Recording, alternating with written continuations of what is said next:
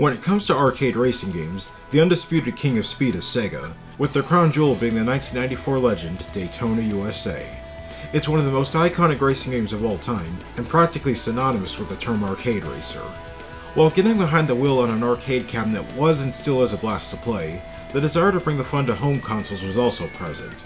Out of the attempts made at this task over the years, arguably the most fascinating is a remake on the Sega Dreamcast that released in North America in 2001.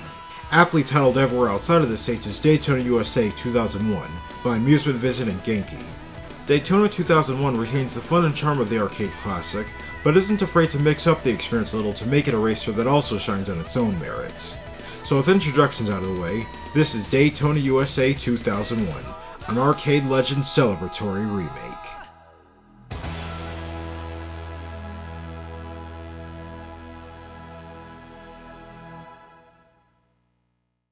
Ladies and gentlemen, start your engines. 3, 2,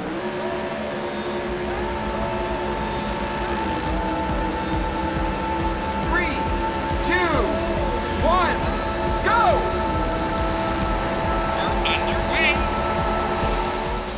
Daytona USA 2001 is all about racing to the checkered flag against a field of high-octane stock cars and a demanding timer on fantastical circuits. Clean and fast racing is the only way to make it to the next checkpoint before your time runs out, while also having enough seconds to spare to complete every lap until crossing the finish line.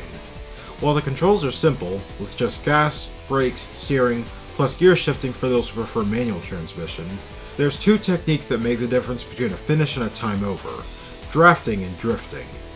If you drive behind another car in front of you, drafting with them allows you to go much faster than you normally could, and get the speed you'll need to move up the field, recover when you slow down, and shave off the precious seconds needed to reach that next checkpoint. On the tighter turns where letting off the gas or pumping the brakes aren't going to keep you on the road and away from the walls, drifting steers your car at a much sharper angle and can clear those corners if your timing and technique are right.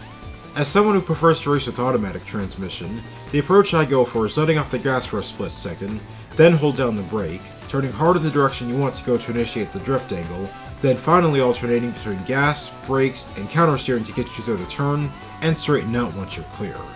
Getting this down will take a lot of practice to avoid oversteering and spinning out, or even worse, smashing up against the wall. The damage your car takes is far from cosmetic. The more hits you take, the slower your car will be, with taking a pit stop the only way to fix it, but at the cost of time and your position. Best to keep the bumps and scrapes to a minimum instead. Sending opponent cars into the wall, both to get them out of your way and to take an otherwise devastating crash for you, is also a viable option. Now, the one notorious aspect of the Dreamcast version is that the steering is hypersensitive by default. Even the slightest tilt of the joystick makes the car feel very twitchy, to the point where it's difficult to move in a straight line. You can, however, adjust the sensitivity and the maximum tilt angle to better suit your preferences, but it may take a few races to get a feel that works for you. While the calibration settings are an unfortunate bump in the road, I will say that once I was no longer fighting the controls and got back to focusing on the race and improving my driving with every lap, the fun started to set in, and I got the Daytona USA experience I was looking for. Daytona 2001's tracks are a mix of circuits from previous releases of Daytona USA, plus brand new ones.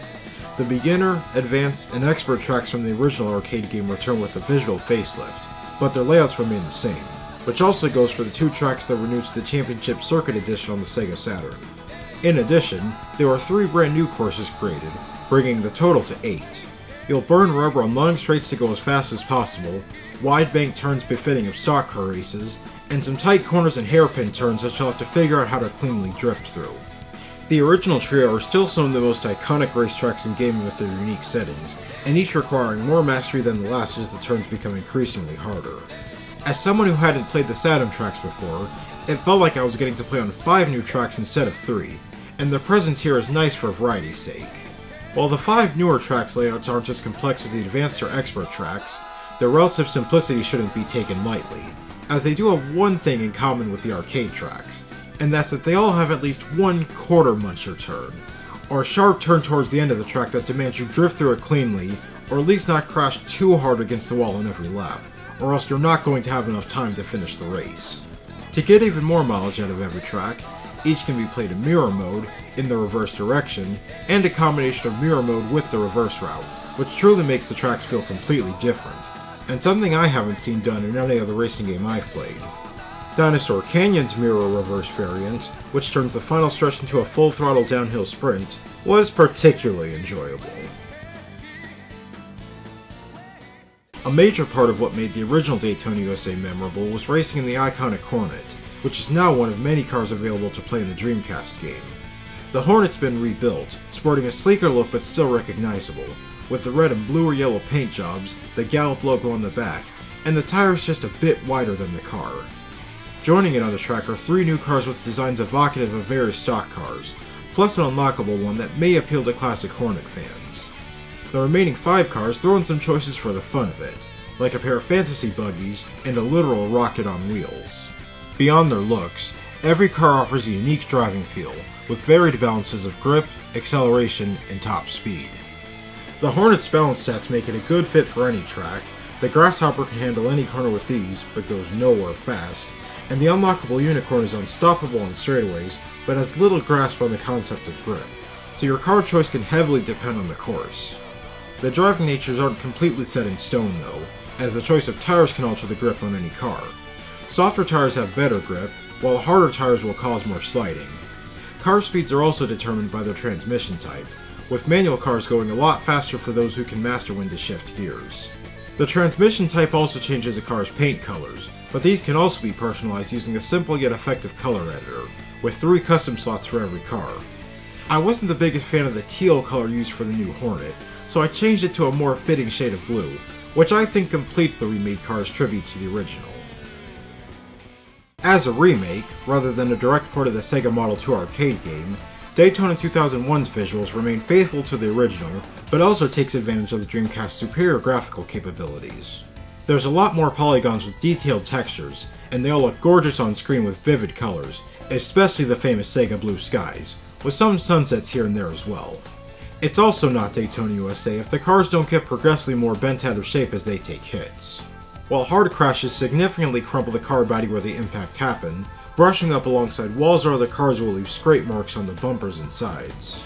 2001 is also the first version of Daytona on home consoles capable of running at a silky smooth 60 frames per second, which always makes a world of a difference when it comes to selling players on the feeling of driving fast. The replay camera angles also provide cool perspectives on the cars and tracks as you reminisce on your favorite races. The music's likability is going to depend on the player's preferences.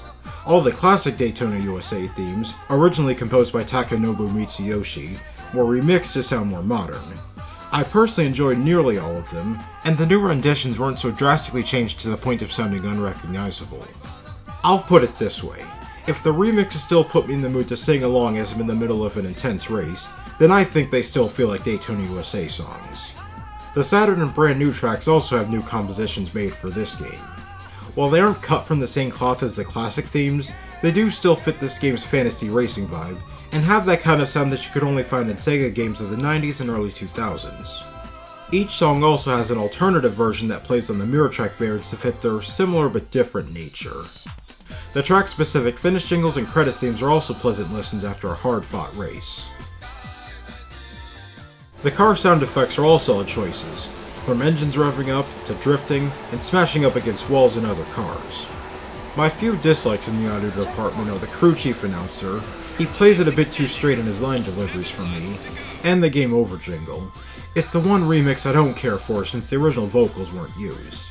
It would have been nice if the choice to swap in the classic songs was possible, since they do play on the main menu in sound test, but at least I can edit in the original jingle here for my personal satisfaction. You place 4th.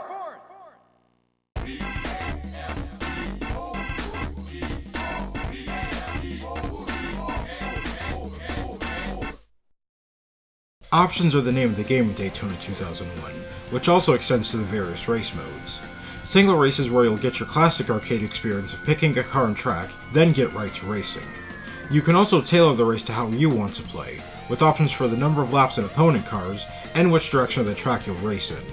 This mode isn't just perfect for getting quick races in, but also makes for great practice on every track, and how the different cars handle, with as many retries as you need.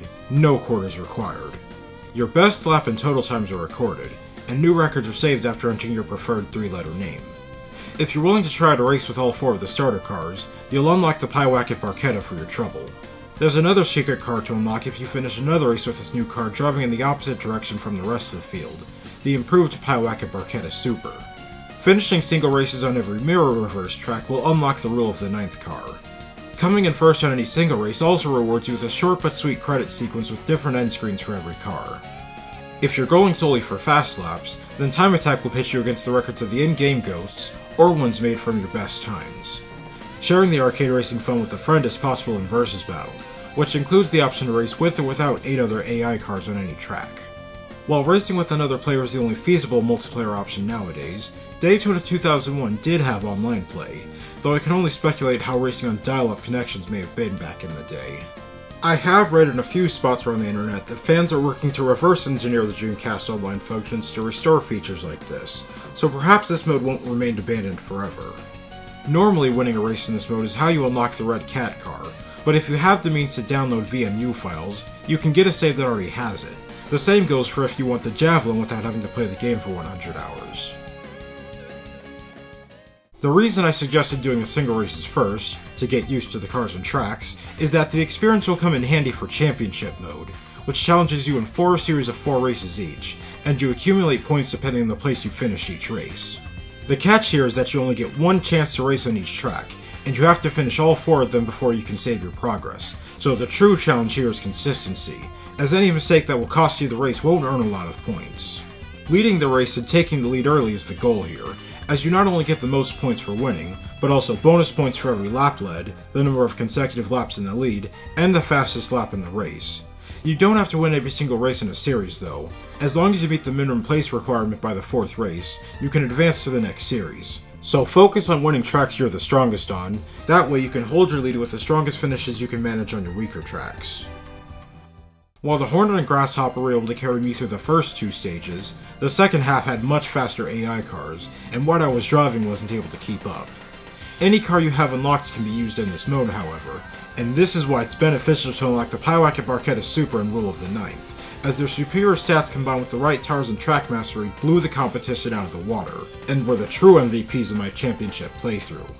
Coming in first overall is only required on the final stage, a task that both cars are more than equipped for accomplishing. Your victory is rewarded with the Unicorn car, a prize emblematic of the mastery you've demonstrated, and the pride of becoming a champion, or if you prefer, the newly crowned King of Daytona.